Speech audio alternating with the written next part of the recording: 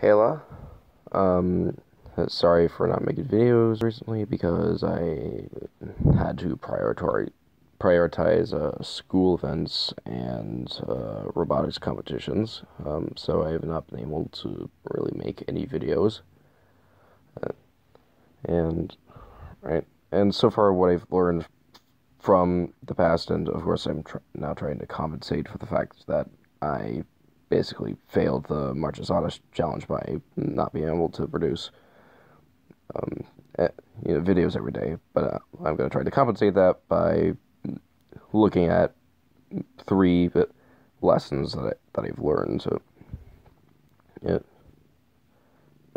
partially over time, and I have made them during the days in which I had competition, during the days in which I had school and competition stuff, and I had enough time to learn the lessons, but I didn't really have enough time to learn to make the videos. So, first of all is I'm not sure how entirely accurate this is for representing all of these. I refer to them as definite articles, which are like basically like the that, this, those, these, which I'm not sure if it necessarily represents all of these, but I definitely know that these represent the, that, and those. I'm not sure about this and these. And of course, you notice that I wrote letters by the declension cases here, like the noun cases, or, well, these aren't necessarily nouns, but of course these would be functions sort of like adjectives to different nouns, which have to, agree with gender, with the gender of the nouns. And the cases are nominative or nominative, if I'm, depending on where the stress of the word. But anyways, nominative case is basically the subject case. Accusative is the direct object. Genitive is the possessive. And dative is the indirect object. So, of course, these are the variations of the/those, which, of course, the Gothic workbook and the Discord server that I've been on doesn't write the long O for the feminine form of the nominative, the, which is so. But because of what I remember seeing, I just wrote the lines or the macrons over the letters to represent,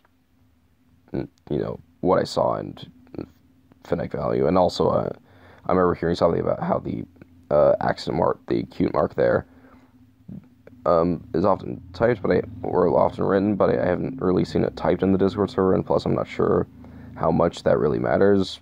Of course, someone can tell me how important that really is. But I kind of feel like that the macron is significant because it represents vowel length. Anyways, there's the basic ones that actually come from the lesson that I saw in the workbook, which are sa, which is the masculine the, thata, which is neuter the, or that. It actually looks a lot like the word that, or is similar to the word that, and it's actually related to it. So, feminine, I already told you.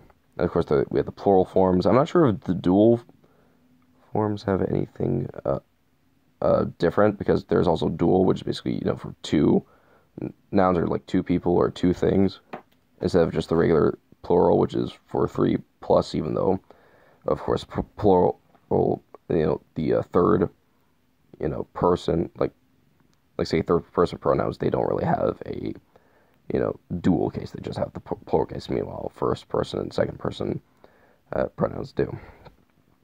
And of course, there's those variations, which are the, or the, tho, thos, and those. And of course, we have all these variations down here.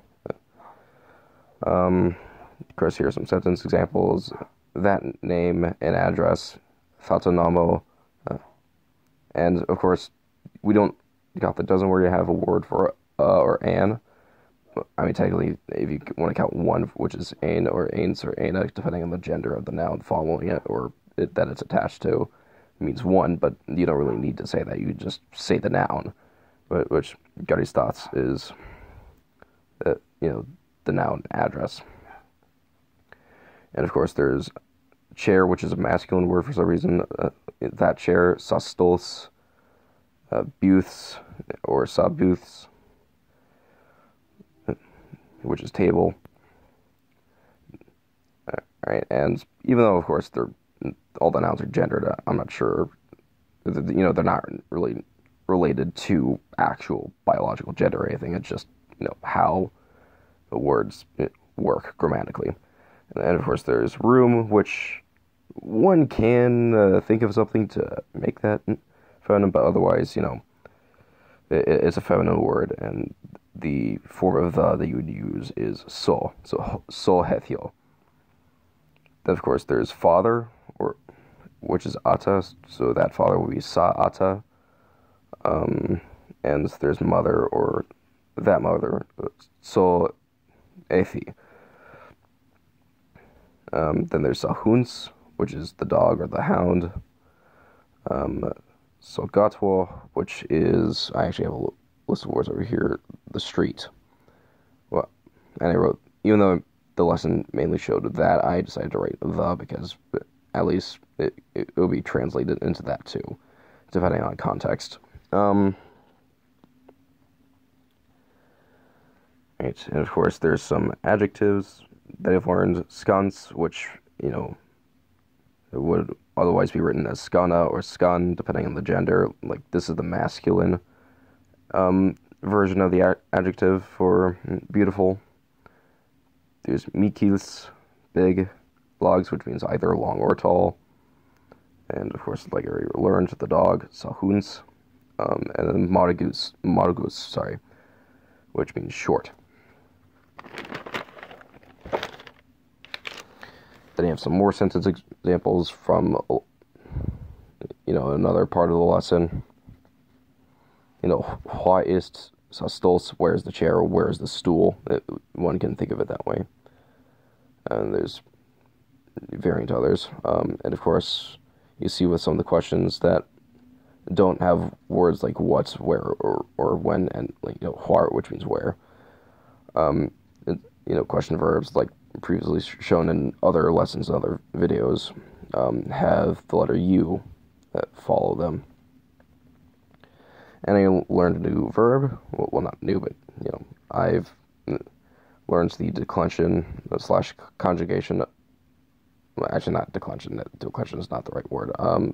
That's just for adjectives and nouns. But this is the conjugation for to have, which haba is I have, habos, which means we, as in we two have. So we habos, if you want to emphasize that it's we, as in we two people, have it. And then there's wis, habam, or we have. Then there's habes, habats, habeth, and then the interesting thing is that the second person plural form of the verb for have is you all have, or you have, is the same as the conjugation for the third person singular, which is habeth. And there's haband, and then haband again, which, okay, the thing is, like I said previously, I still wrote that in to compensate for the table. However, third person, like I said, doesn't really have a dual form, at least not out of what I've seen. And then I learned a new word, which is athaw, or. Of course, there's some more sentence examples for, haba, ni habes, I have, you have not, and then pretty basic examples. Right, then I continue on, which I was already familiar with the, phonetic values of all these letters, and you actually saw me, looking over what I wrote in this alphabet. And of course, I learned the names of all these letters. Now, of course, I'm kind of having some trouble with Aksa, which of course means axle, according to Aksto in his video about the Aksa Berka, which Berka means birch, and that's the word for the letter B. The thing is that I remember seeing in other sources where Achsa is referred to as Achs or Ans, which Achs means ash, which kind of makes sense, and it kind of relates to, the Futhark names for, the, letters. For example, Ans is similar to Proto-Germanic. I believe it's Ansus, which like probably is related to Old Norse Asir, which means God or gods. Well, Ansus I think by itself just means God, and Ans means one single God, but not necessarily the God of Christianity, but God in general, but or some sort of deity in general. And Ach meaning ash as an ash tree. And speaking of trees, yet again, Berka, birch tree. Then there's Giva, or Giva, trying to pronounce. I stress that wrong, but I'm just kind of emphasizing that sometimes B, when in between the vowels, is pronounced like similar to V, but between your lips, like V, Giva, which means gift. There's Dogs. I'm trying to pronounce that G, kind of how Achsto pronounced it, where it was kind of a guttural sound, which means day. Then there's Us, which probably means you or yew tree, or maybe not yew tree, but you. But we're uncertain of what that really means. This particular Gothic word means, but it's this is the equivalent of the Gothic equivalent of the letter E for like the A sound. And one weird one that kind of looks like the letter U, but isn't. It's actually the Gothic equivalent of the letter Q, which is querna, or millstone. Then there's Z, azet, which means easy. Then hagels, which means hail, or hagels. Thuth, good, which I've also seen as, I believe it's Thornis or something. It basically the alternative that means thorn. Also similar to the same letter in, or a similar letter in the runic alphabets. Then there's Is, which of course is written as EI, which makes the E sound, but this is just the name for the I, which makes the E sound. Not only in Gothic, but in most languages in general. Then there's Kusma, which maybe means mumps or boils. Laos, Mana, Noths, yeah, Us, and the Oryx, that's, if I'm pronouncing that right, is an old extinct, cat form of, cattle, which is sad that they're no longer around, but that's the name for this letter here, and it was probably written during the time when those still existed, or at least, and you also see that a similar name in the runic alphabets. Then there's Petra, which probably means pearwood flute. Another letter which has no finite value. Reda. Soul, or Soul. Tus. Winya.